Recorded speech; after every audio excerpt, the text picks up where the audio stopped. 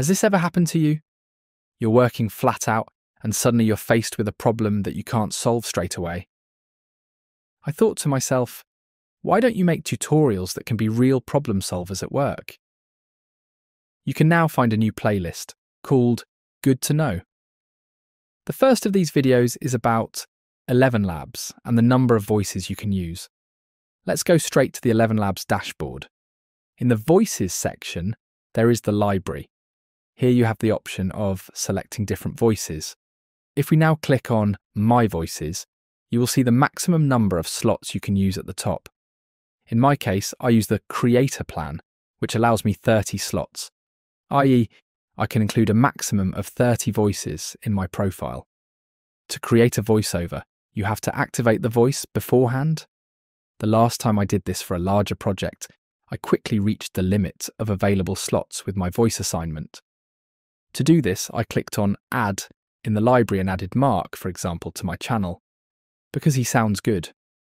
If we then look in the My Voices section, the number, it was 29 a moment ago, has now increased to 30.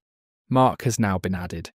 If we now want to add another voice, William Shanks, for example, a warning message appears at the bottom, right, saying that all the slots are already taken.